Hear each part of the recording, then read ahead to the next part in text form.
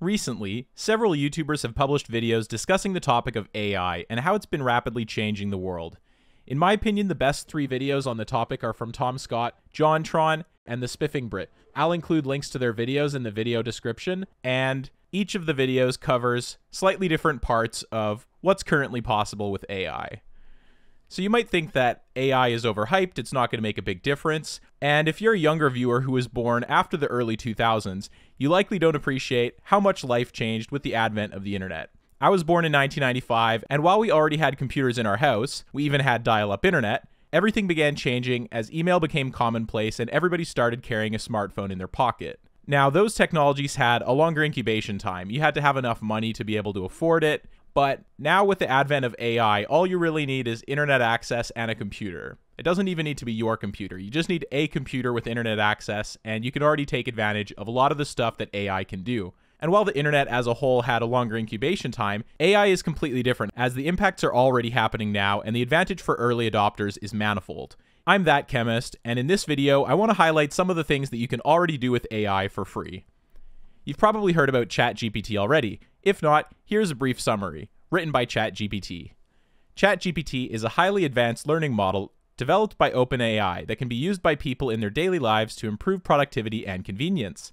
By asking questions and receiving accurate responses, individuals can save time and effort in areas such as information gathering, language translation, and even creative writing. Additionally, ChatGPT can also provide suggestions and recommendations, making it a valuable tool for problem solving and decision making. Whether used for personal or professional purposes, ChatGPT has the potential to enhance one's day-to-day life by streamlining various tasks and providing helpful insights.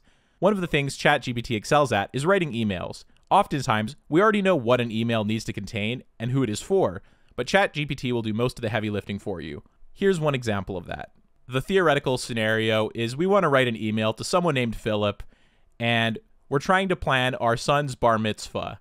As you could probably guess, I've never been to a bar mitzvah. I don't even know how bar mitzvah is spelled, but that doesn't stop ChatGPT from figuring out what we're talking about and making sure that Philip is hyped about our son's bar mitzvah. So those are all the main things. When you're thinking about writing an email, you just have like the main things you need to talk about, and you somehow need to be persuasive. It's always like a song and dance trying to write an email that's written well and it comes across good, and eventually you just settle for how it goes. Now you see, for ChatGPT, it just does it for you. It writes the whole thing for you, and oftentimes you need to make small changes, but the whole email's there, right? You're just cleaning up a little bit of the extra work, and that's way easier than writing an email from scratch that sounds good. So it's clear why you might want to try writing emails with ChatGPT. What if you have existential questions? What if you want good advice on how to eat healthier? Not to have some service claim that they'll solve all of your problems, you just want to eat healthier. Well, ChatGPT can do that too. You can just type into ChatGPT like, hey, I want a healthy meal plan for the next week. Even if you had something like dietary restrictions, you could just do something like this. And even if you're not thrilled with the exact recipes that it gives you inspiration. So you can go find real recipes that are tested and true, which might be more applicable than the recipes ChatGPT gives you itself. The whole idea here is to filter down every possible meal to the healthy ones, and then have a variety of what you could eat over the next week or so. So that's pretty convenient, but do you know, it'd be even more convenient if it also gave us a grocery list. So I asked ChatGPT to provide a grocery list at the end. So you might want to make leftovers in practice, save them for later in the week, or freeze them for a future meal, but nonetheless, there's options available. So ChatGPT will just do this for you, and then it'll also go through and make sure that you have all of the ingredients you need in one grocery list. So this is pretty cool, you know, but I think we could probably push ChatGPT a little bit further.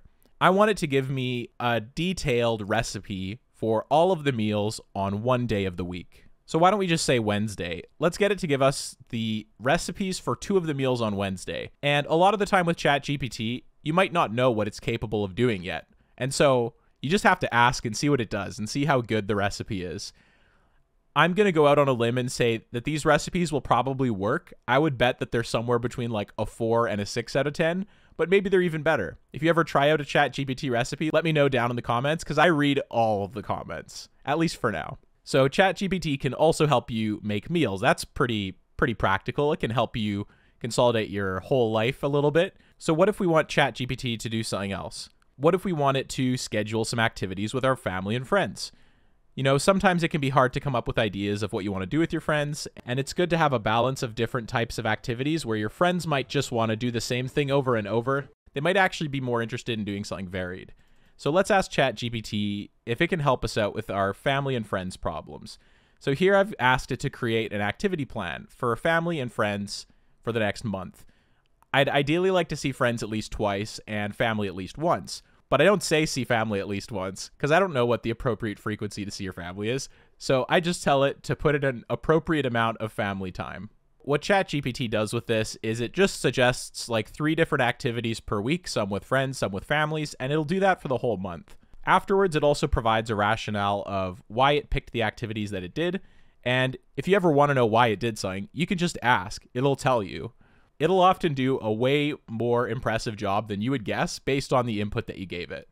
So ChatGPT, I kind of think of like super Google, and I think the better it gets, the better it will be for everyone. When you first came across Google, when Google started being a thing, if you were alive when Google became a thing, you could just type into Google anything, and it was this like world-changing thing where you could get an answer. Now, the advantage of ChatGPT over Google is that not only does it give you the answer you want, but it'll give you a proper answer, not some like WikiHow random answer that's been copied from some textbook across 100 sites. It will generate the correct answer for you most of the time. Now, if you start asking it complex questions, like for instance, I was asking it about some frontier molecular orbital theory, it was wrong. It was wrong because the specific terminology used in chemistry matters a lot, so that people know what you're talking about, and ChatGPT could not navigate that language yet. But that doesn't mean it won't. I think that one day it definitely could. I would say that in general, it's interesting to use ChatGPT the way you would use Google. Just ask it questions. Ask it for an explanation of how a concept works. It can oftentimes do a really good job of that. And so ChatGPT kind of seems like the sky's the limit, at least for now. Now, there's some other YouTubers, such as Dax Flame, who've taken this to the extreme, where Dax is essentially letting AI control his life for a year. Dax was struggling to come up with content, he wasn't sure what was right to do, and so he's just been asking the AI for advice, and he's going with it. He's got a series of videos where he lets AI control his life, and you might be interested in checking those out. I'll also include a link to those in the description. You might think, well, it's all still super artificial and not very real. There's no, like, creative work that AI can do. Well, that's not true either. So why don't we get ChatGPT to tell us a funny story about the poop knife? So here's the story that ChatGPT created. Once upon a time, there was a family who had a special utensil in their kitchen, known as the poop knife. No one knows exactly how it got its name, but the story goes that it was used to scoop things out of the toilet and into the trash. One day, the family was hosting a dinner party, and all their guests were gathered around the table. In the middle of the meal, one of the guests asked their hostess for the soup ladle. The hostess, in her rush, grabbed the poop knife instead and started serving the soup with it. All of the guests were horrified, but the hostess didn't realize her mistake until she saw their reactions. In an effort to save the situation, the hostess announced that the poop knife was actually a rare and exotic utensil used only in the finest households. The guests, not wanting to offend their hostess, pretended to be impressed and even tried the soup with the poop knife. From that day on, the poop knife was no longer used for its original purpose, but as a conversation piece at dinner parties. And that, my friends, is the story of the poop knife. It may not be the most sophisticated joke, but it always gets a laugh. Now, you might think that AI seems pretty impressive, right? Well, what if we wanted it to come up with a title for a video? Could it do that? It probably couldn't write a title that would make people actually want to share the video, right? Oh, I guess it can do that. Well, AI can't generate images, though. Oh, wait, yeah, DALL-E is a thing, too. Never mind. Well, AI can't do audio, can it? Well, it turns out that AI can also do audio. If you rewatch the video, all of the sections with a blue dot on the screen are sections where the audio is actually being read by Descript AI. Descript AI works best when you're just like correcting a couple things in scripts. I haven't used it at all for my videos so far, but I've looked at it and I've played around with it a little bit. And I think the takeaway from this is clear. Change isn't coming. Change is already here. The only thing that's stopping change from happening sooner is all of us realizing what's about to happen. So thanks for watching. I hope you enjoyed this video, and I hope you have a great day.